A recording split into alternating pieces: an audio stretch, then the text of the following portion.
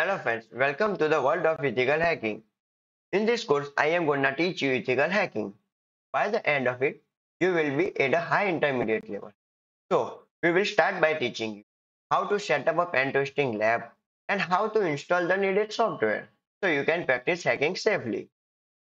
Once done, the course is divided into four main penetration types: network hacking, gaining access, post exploitation, and website hacking. The first is network hacking section where you learn how network works and how devices communicate with each other and how to exploit this method of communication to control all the connection around you. Crack the Wi-Fi keys and gain access to Wi-Fi networks, whether they use WEP, WPA or WPA2, and intercept data to capture usernames, passwords, chat messages, or anything that anybody does on the same network. Once done with this, we will move to the gaining access section where you learn how to gain access to servers and personal computers. So first, you will learn how to gather comprehensive information about your target, discover vulnerabilities, and exploit them to gain full control over the target system. Not only that, but you will also learn how to generate undetectable backdoors and use social engineering to deliver them. You will also learn how to spoof emails so when they are delivered to your target, they appear as if they are sent from a friend, from their boss, or from any address that they are likely to interact with. Once done with all of this, we will move to the post-exploitation section where you will learn what can you do with the access that you gained in the previous sections. So you will learn how to interact with the file system and how to execute system commands, record keystrokes, open the webcams, and even use the hacked computer as a pivot to hack into other computers. Once done with all of this, we will move to the website hacking section where you will learn how website work, how to gather comprehensive information about your target website, and how to discover and exploit a number of dangerous vulnerabilities that allows you to gain a full control over the target website. At the end of each section, you will learn how to secure systems and secure yourself from discussed attack. Today we are diving into the fascinating world of the ethical hacking.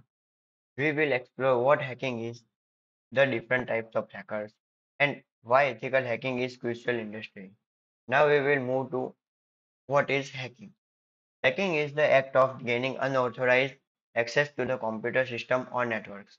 It involves exploiting security vulnerabilities to bypass defenses, allowing the hackers to take control. This can lead to data theft, service disruption, or even more malicious activities. Not all hackers are the same. We categorize them into three main types: black hat hacker, white hat hacker, and grey hat hacker. Now we will discuss about black hat hacker. Black hat hacker are the bad guys. They illegally hack systems to steal money, disrupt service, or achieve other illegal goals. Their actions are purely malicious. Example: a notorious black hat hacking group known as Revil was responsible for large-scale ransomware attack in 2021, targeting companies worldwide. They encrypted data and demanded millions of the dollars in ransom, showing how dangerous and disruptive black hat hackers can be. White hat hackers. White hat hackers use the same technique as black hat, but there are key differences. They have permission. These ethical hackers test system security to protect against future attacks. Their goal is to improve defense, not break them. In real life example, 2016, a white hat hacker named Anand Prakash discovered a major security flaw in Facebook's login process that could allow attackers to take over accounts. Instead of exploiting it, he reported it to Facebook, which is earned him a 10,000 US dollar reward. Grey hat hackers. Grey hat hackers sit between the two. They may hack into the system without permission, but they don't have malicious intent.